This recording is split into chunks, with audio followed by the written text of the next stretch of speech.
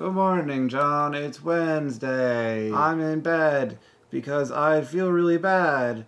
Yesterday, I felt fine at 8 o'clock, and then by 9 o'clock, I had a 101-degree fever and a sore throat and a sinus headache, and all of my skin hurt to touch, so I felt like not having anything touch me. And then I wanted to go to bed, so I did.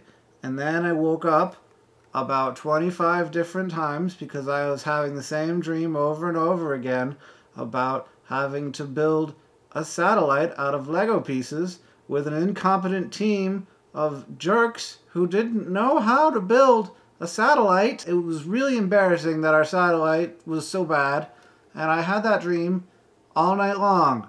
The same dream over and over again, and I really didn't like it. And I had to pee a lot. I did get my computer so that I could be awake and do things while in bed. I love that you can do that nowadays. You can totally be a productive citizen without ever having to leave your bed. I watched episodes of Tiny Toon Adventures, which I love that show. So I came to have the fun with Yakko Wacko and Dot and Bub Babs and Buster Bunny and Pinky and the Brain. And this is a stuffed animal that I was cuddling with. Why is it a strike when you miss the ball?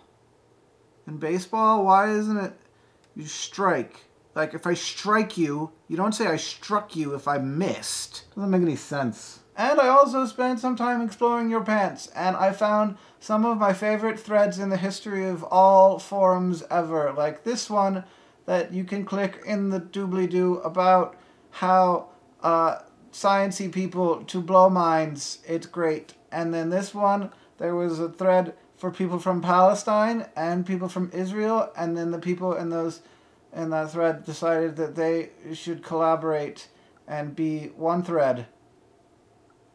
Middle East peace in your pants. And I also really like this one in which people talk about how they became nerd fighters. Everybody finds these videos a different way, and there's a million billion ways to do it. And there's one person for every way to do it, because there's a million billion of you.